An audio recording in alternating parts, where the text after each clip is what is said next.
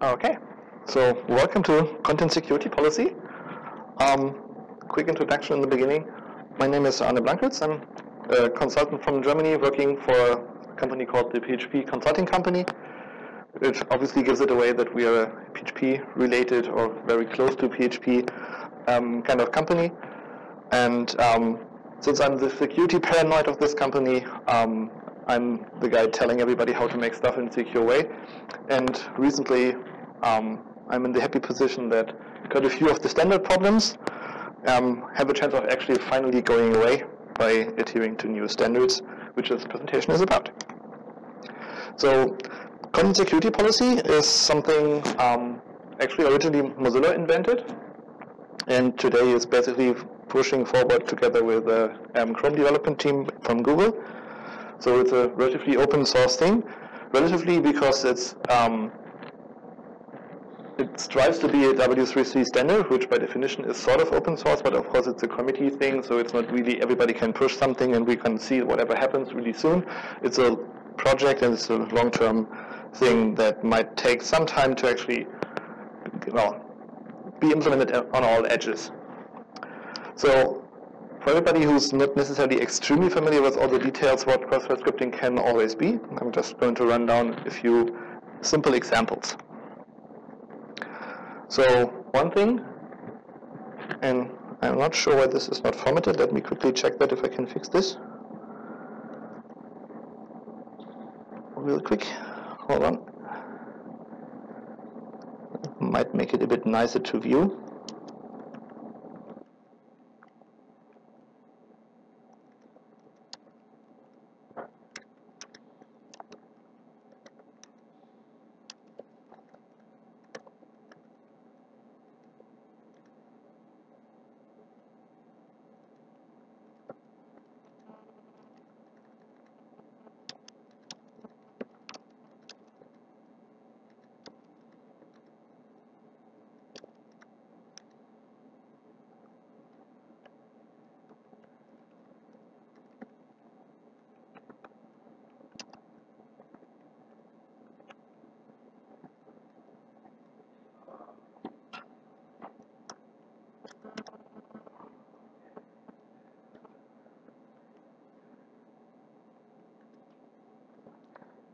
Okay.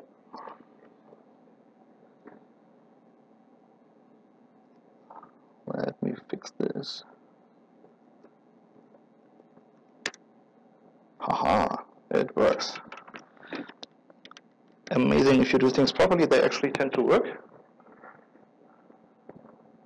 And then we had actually highlighted code. All working? Sorry. Yeah, I just managed to mess up my slide that the highlighting didn't work. Okay, so this is of course the most simple example of doing it wrong. Simply outputting whatever kind of input you get from the outside will basically allow an attacker to pretty much control the output HTML, which is the definition of cross-site scripting. And despite the fact this is technically a problem on the server side, it's the client side that's suffering, and the Mozilla and Google people figured this is a really, really old problem, and if you check into the OWASP, the standard thing, they have a top 10 list of all the common issues that's relatively high in the list, and it keeps being there for like a really long time. So despite all the education to backend developers, nobody seems to be able to actually fix this. So the idea was, okay, let's try to mitigate the problem on the browser, which is actually the affected platform for it. So this is one problem they have to deal with, because if you send it like this, the outputting result will be like this, so you actually directly have the script code in here, and it's going to be executed. In this case, it's just going to show an annoying alert, but of course that's just a tiny detail. So that's the standard fail. The problem with that is that you can do a lot more with this approach and with this particular type of problem. You don't necessarily even need a server. You can, of course, simply use JavaScript-only stuff and then have it generate whatever kind of bizarre output. By simply modifying this property, you're going to add whatever kind of thing you had somewhere, so you can directly inject HTML code into the page, which may be desired, but may also be, of course, a really big problem. And you can of course, add stuff to handlers and have them do something.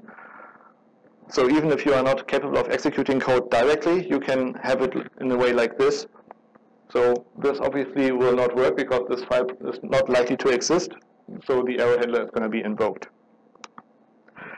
And you can forward information, which is really interesting because quite many people believe that there's not really something you can do unless you can submit a form and send it to somewhere, because the standard AJAX stuff doesn't work on cross-domain. But simply creating a new image and not even showing it, but simply using SRC property to actually send out a request, all the data that's going to add to the URL here is simply going to be forwarded. So the attacker is going to get the information. Of course, there's not really an image that's going to be shown because it's not going to be added to the page to begin with, but the request is out, so the data is lost and it's been forwarded.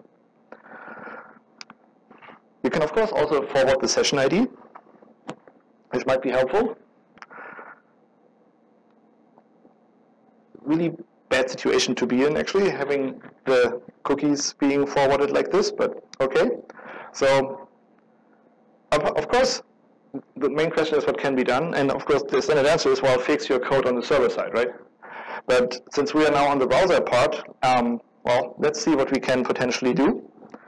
And what we can potentially make sure is that if we don't have a means of touching the actual application, we may have means of modifying how headers are being sent. So configuring our PHP environment to actually set that at least the session cookie is going to be HTTP only, makes it impossible for the previous attack with sending the document cookies work. It's going to stop working because the cookie, by definition, is not available for JavaScript. It's still within the browser, of course. The browser is going to send it around, but the browser knows, okay, it's HTTP only, so it's a transport thing only. It means we are not going to have it added in the JavaScript environment. It also means, of course, you cannot read it from the JavaScript environment, but why would you need to read the session cookie to begin with? It should be a communication thing between you and the browser and no need for JavaScript to actually read it. So that will fix that part. It basically makes that this additional thing is being added. If you're in a secure environment, as in having HTTPS, then it's going to be secure only as well on top of that, to make sure that it's only going to be transported when it's in SSH context, so in a secure and encrypted context. You can, of course, do that with custom cookies if you have your own cookies that you need to be sending around for whatever reason, and if you're knowing that your JavaScript application part does not need access to it, then of course we can add that as a parameter as well. But the better idea and the more generic approach to all kinds of problems, because what I just did with like the additional configuration, as good as it is only going to deal with the cookie part. So it's not going to save me for all the other attack vectors and all the other potential problems. So the better approach and the more efficient approach to the whole thing is content security policy. And the basic idea of content security policies, as Mozilla came up with it in a really early on specification, and by now they reached version 2 of that, or almost reached it, is to make sure that basically we don't allow any scripting, we don't allow any connectivity, we basically disable everything. And it's up to the header being specified, telling, okay, after you requested the plain HTML part, we're going to tell you alongside what you actually are supposed to be requesting, where you're going to load stuff from, and how it's supposed to look like. So it's a whitelist approach. By definition, everything is disabled unless you explicitly enable it, which makes it really feel like you're back in the old days, in like the really beginning of the internet, because that's plain HTML. There's no CSS, there's no images, there's nothing unless you deliberately enable it, which can get a really pretty bad looking page. It's just plain text. So we have a bunch of directives in the version 1. Basically, the first one, for everybody who's actually doing anything active on the browser level, is going to be script SRC. Basically allows, this is the address list or the pattern of where scripts can be loaded. Anything needs to be defined. As I said, by default there's none. So you're not going to have any scripts executed, and the browser is not going to request any. If you do a bit more modern stuff, you might actually have a callback using WebSockets in a really modern way, or classical XML HTTP request, as in the AJAX thing. And then you're going to have to tell it, okay, you can actually connect back to this. So this is a Connect SRC. If you want to load images, which I presume everybody feels like doing, then you're going to have to define the address pattern. Of course, you don't have to name every single image, but you have to name the host and the definition for it. We're going to look at how the rules look like in a bit. Same thing goes for styles. Every CSS is going to be explicitly mentioned. That also means that if you have a script source creating a new link for style sheet and edit, if this is a URL in there, it's not mentioned in the style sheet, it's not going to be loaded. You allowed the script to be executed, but hey, why does the script have the means to load anything else? Unless the URLs you have in there are listed, it's not going to work, it's not going to happen. So this may actually be quite recursive. I've been told that some people use frames, but basically the majority probably use iframes these days. Of course, also there's something that's going to be loading from somewhere, so you have to tell it, okay, on this particular page request, this is what I allow from an iframe source. Any kind of media stuff, audio video stuff, particularly interesting for the HTML5 video playing stuff. If there's a URL in there, the media source has to be specified. If you want to be even more fancy in design, you're going to have your own fonts, no matter what format they are. If it's a font that's been loaded by CSS and the font SRC is not listed, you're not going to see that font happening. And if you still use any kind of plugins, you have object SRC. So this is where any kind of data that's supposed to be executed or being interpreted by a plugin, that's where you want to go for. And if you forgot anything and you want to define anything, there's a default SRC, which is the default rule, okay, everything that I didn't specify here, this rule should apply. And we have another feature which is called Sandbox, that's basically the part that deals with iframes and frames, which is pretty much the one that, well, at least Microsoft never really bothered to fully implement, so this is a bit of a quirky thing. And since the majority of you don't really use iframes that much anymore, I don't think that's a really important issue anyway. Okay, and really important to understand what actually is happening is the report URI, which is not actually a really security directive per se, but as the name already suggests, that's where reports are going to be sent to. So if any of those directions that you specified here is going to be violated, the browser can, if this thing is set, send you a report. Like, hey, somebody on this URL using this particular browser and another different set of information, we're going to have a look at that in detail in a bit, is going to be forwarded, and you can see, okay, this didn't work for whatever reason that is. And you can decide whether or not it's actually a problem, or it shows that there's a security problem that you have to deal with. As I already mentioned, there's a version 2 in the making. The interesting thing is that version 1 has been implemented by quite many browsers without actually being an official standard. It always was a working draft at the W3C. The version 2 is actually by now a candidate recommendation, so it's quite close to being official, fully qualified and finalized standard. The GitHub repository where this standard is being developed has like roughly 70 tickets open, with quite many of them being marked as for version 3. So I'm quite sure it's going to be really, really soon that we have this as an official finalized standard. And more browsers are already picking up the majority of those new things. So the new thing, well, one of the new things is the base URI. Some people might remember that from having it as a header in the HTML block, that you can set this is the base URI for all the stuff that's going to be relative. You can do that here as well, which basically avoids copy-pasting the same part everywhere, just shortening it a lot. Well, they removed the frame thing because they realized that it actually doesn't really make any sense the way they implemented it and the way it works. They decided to make it different and call it child SRC, because from the page perspective, a child is everything that runs, well, off of it in a way, and an iframe is just a child as well. So they just removed the duplication. And with the child SRC, you have all the web worker stuff. That's a new fancy HTML, JavaScript ES6 and on stuff, where you can actually do a lot of additional things that you couldn't do before. But of course, there's also stuff that is a child thing that's running within the browser, so that's following into the same group of things.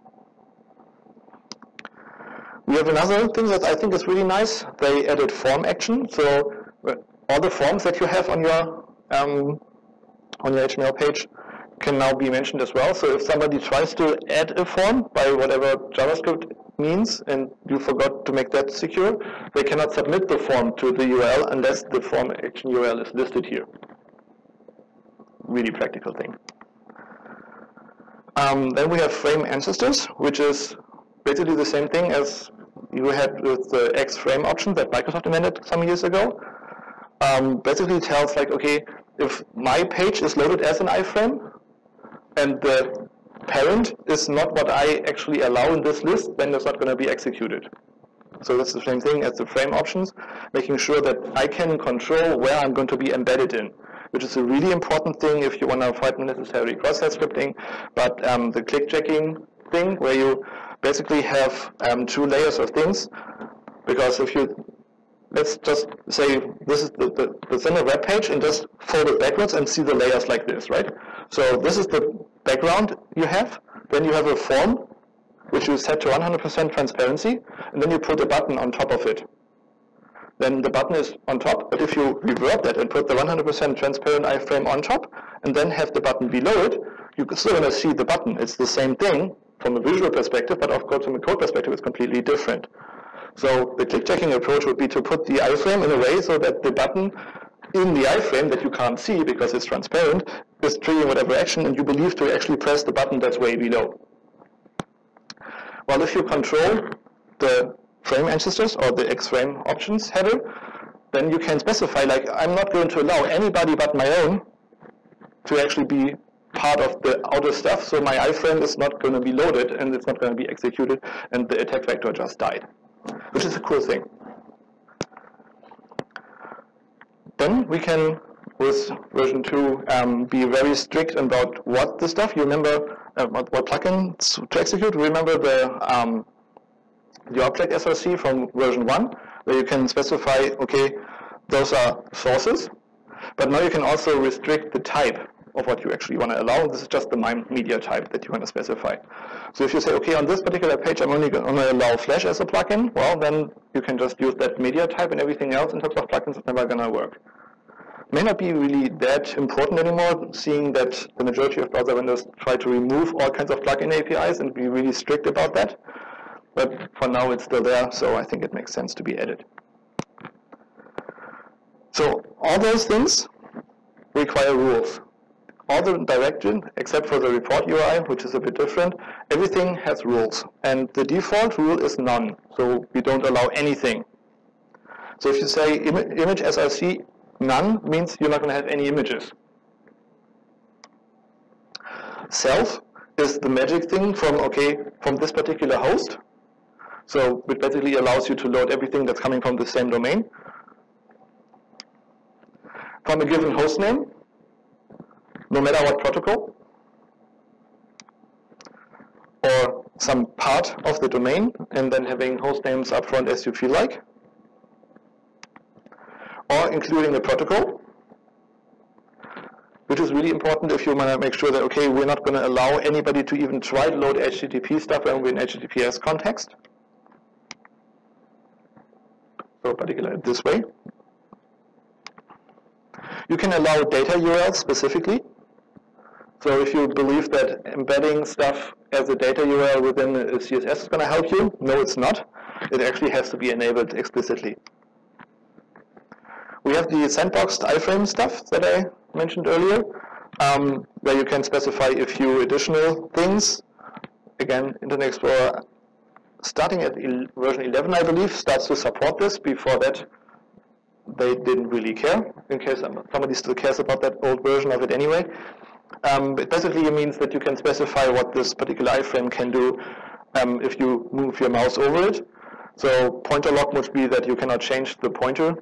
I mean, there's a CSS event that you can set. If you move over it, the pointer will change. You can block this from happening within the iframe. You can allow pop-ups or not. Obviously, subs mode here, I think, same origin is the same thing. Again, you can allow communication, and you can disable the top navigation stuff, as in saying in JavaScript, one second, saying, okay, whatever top.location.href equals whatever, and then overwriting the parent URL. If you say this is not allowed, by default. If you enable it, then you can actually do it. Yes? Previous I had self that browse from the domain that sent the browse or sent the HTML page. Yes. Is that protocol sensitive as well, so HTTP versus HTTPS? It's exactly what you have right now. As in take the full URL of the page you're looking at and remove everything that's URL specific and just take the hostname protocol, everything on that part. Just the path is removed, but everything else, that's the self. So a URL that is that star is complete. Yeah. Okay.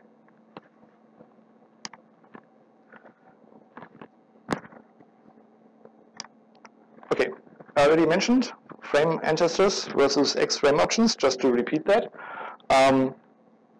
Of course, then the names and the values translate, but a little bit different. So if you used X frame options deny, and you want to use the frame ancestors now, it's going to be none. And if it's same origin for X frame options, then in CSP speak, that's going to be self.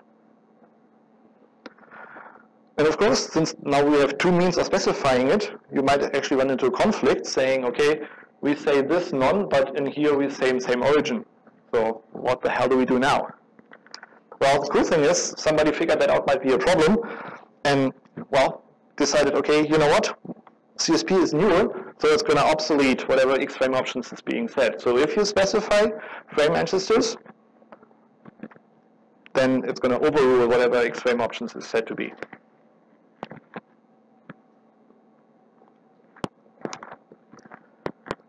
We have a few other things in CSP 2.0 that are interesting and worth mentioning. One thing that I like very much is a JavaScript way of actually realizing that something didn't work out. In version 1, the browser simply refused to do it, and nobody knew it unless you actually looked into console and see the report message saying that it blocked something, but you cannot really programmatically react to that situation. With version 2, you have deliberately created an event for that, which basically equals close to the report. So you can see, okay, something happened, something got just refused, and you can at least inform the user, like, hey, whatever just happened, you probably just found a bug because that shouldn't have happened, but at least we know that's not working for a reason and not just magically stop working. You can send an additional header from the client to the server to signal it actually understands what content security policy is about. So this is more like an informative thing that the code on the server can react to it. And something that's really cool, basically this is inspired by SRE, the sub-resource integrity movement that's also a working draft at the WSOC. We're going to have it in a look in a bit.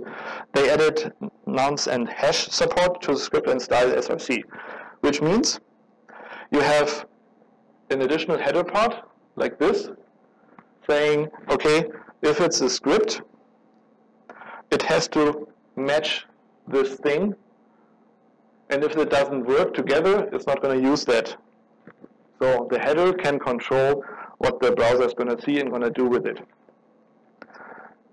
Nonce is a bit complicated. I think hashes is easier to understand, so let's just look at this. It's pretty much the same idea though. You have a head specification, so any script that will be loaded and complies to this particular hash as a result will be executed.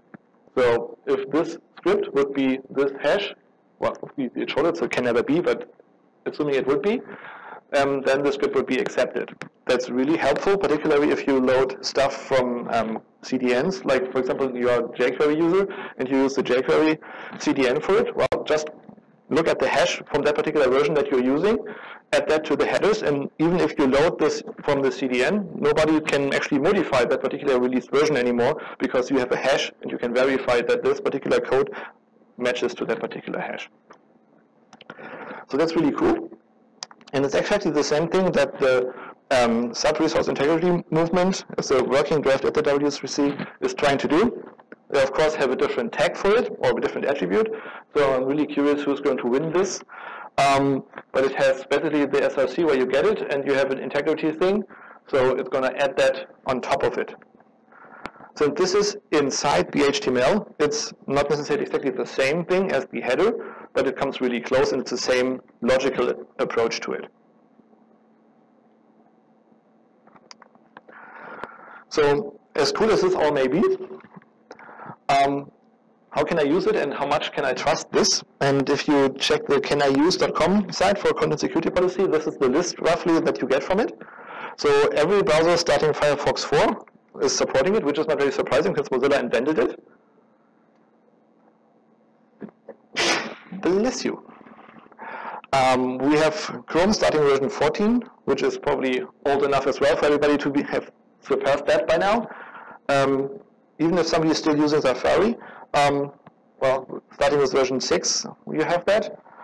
Even on iOS, Opera has that. Well, now even more since they swapped out their own engine, but still it's supported. Various Android browser versions have that. So it's pretty much everybody, except for older Internet Explorer versions. So starting with version 10, we have basic support. With 11, you even have more sandbox support included. I actually have no real knowledge of how Microsoft continues or plans to continue Internet Explorer support, since they have the Edge browser, as they call the new thing they are working on. This is definitely destined to have CSP 2.0 support, by the time it's finished at least.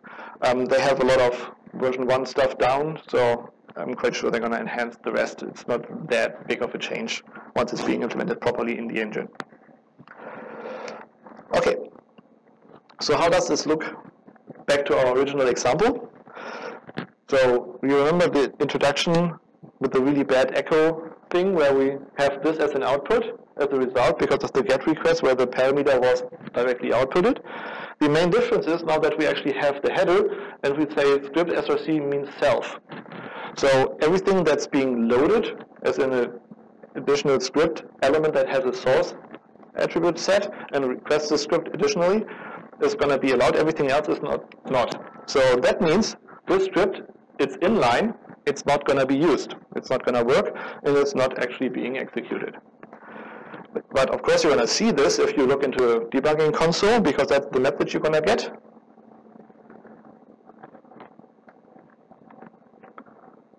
And with that, we basically fix cross-site scripting, because the majority of attacks are based on exactly like this type of approach. I'm going to inject code and try to make it inline. That's not going to work.